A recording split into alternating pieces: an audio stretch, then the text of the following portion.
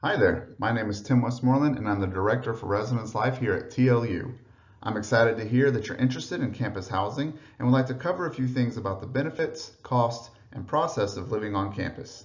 Of course, if you have any additional questions, please don't hesitate to contact our office for more information. There are numerous benefits to living on a residential campus. Over 60% of our students live on campus, and numerous studies show that students who live on campus perform better academically, as well as giving students quicker, more available support to their peers, professors, and student services that are located throughout the university. Here's a quick breakdown of the housing costs for the upcoming year. Freshmen are located in Centennial, Baldus, Clifton, and Trinity. Centennial Hall, our newest residence hall, is a co-ed facility with attached classrooms for a quick commute. It is also a community-style bathroom setup with card-controlled access. Baldus, Clifton, and Trinity, also known as South Halls, is one of our older residence halls. It is also co-ed and located right in the heart of campus. South Halls is a traditional style room setup with 2 rooms sharing a bathroom. The one exception to this is the Trinity Large, which has a private bathroom for its residents. For more information, including floor plans and photos, please visit our page on the TLU website. And here is a quick breakdown of the meal plans and their costs for the upcoming year. Residents have the option of an A, B, or C meal plan. The A meal plan allows for unlimited access to the dining hall, which is very popular with our residential athletes. The B meal plan allows for 15 meals a week in the dining hall, and the C meal plan allows for 10 meals a week. Both the A and B meal plans come with $150 dining dollars. The C meal plan comes with $250 dining dollars.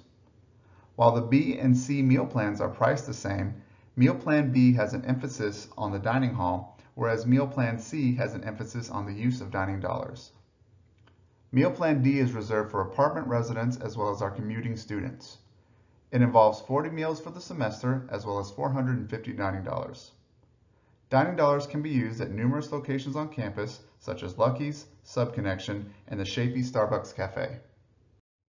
Here is the anticipated timeline for students who wish to live on campus. First, you need to be accepted into TLU.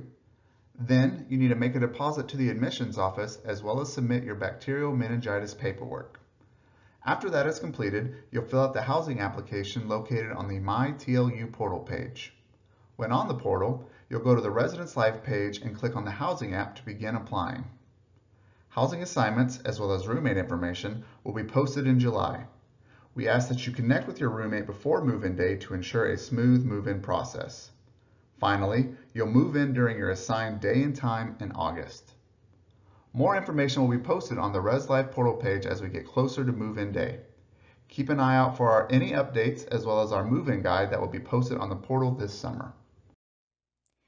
Your admissions representative is available to serve and support you throughout the spring and summer months.